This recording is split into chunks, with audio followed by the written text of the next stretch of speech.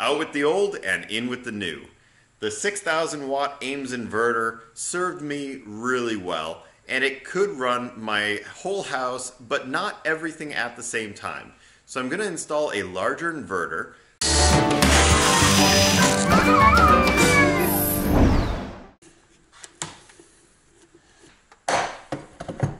There we are. And my old inverter worked fine, but it was 6,000 watts, so I couldn't run everything at the same time. Today, I'm installing a pair of 6,000 watts that will work together for a combined output of 12,000 watts. Ah! I'm doubling my output!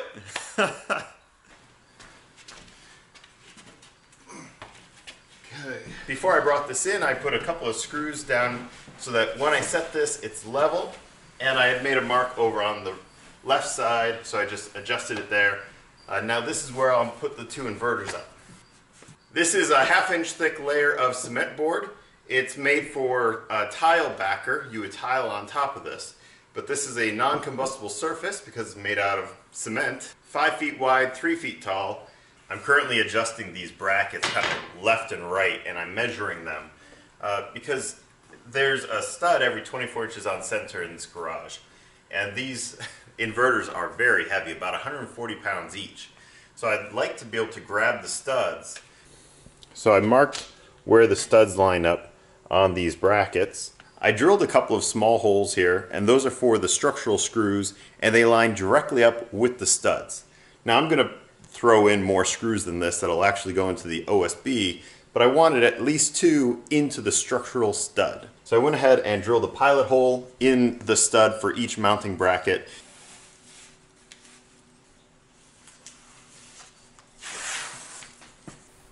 Originally, I was going to mount the inverters directly to the OSB. I was not going to have any cement board. But then I saw this note in the owner's manual that said to attach the inverters to non-combustible surface. So for $14, I bought the cement board from my local Home Depot and attached it with some screws. Not a big deal, and I think it looks nice in the end.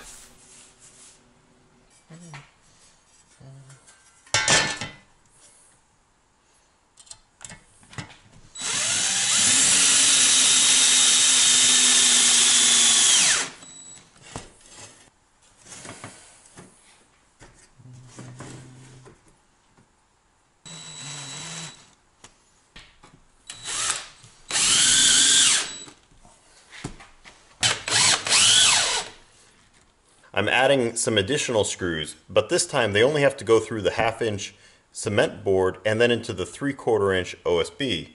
So I have some 1.5 inch screws, and I'm using some fender washers because these slots that SMA has are very large.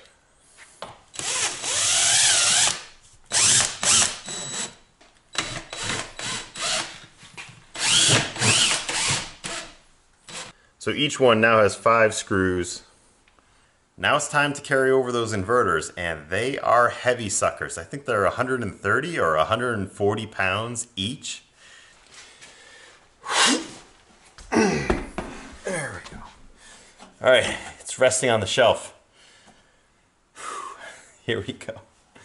Originally, these inverters sold for $5,000 each, which would have been $10,000 for the pair. But there are some really good deals on eBay right now. I was able to buy the pair shipped to my door for $2,400. Now these are US inverters. They're putting out 120 volts each.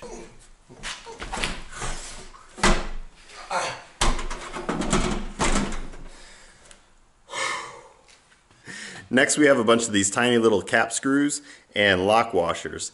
These go on the back of the inverter and screw the inverter to that mounting flange. I did put an affiliate link in the description below. If you use that, I'll get a kickback from eBay, and that just helps out the channel.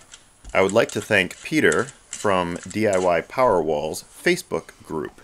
He is the one who actually let us all know about this great deal, and it's thanks to him that I found out about it and I bought the inverters. If you guys are interested in building your own DIY Powerwalls and you're not part of that Facebook group, seriously consider joining. It's a really nice community of folks. just a 6mm Allen wrench, or some people call it a hex key.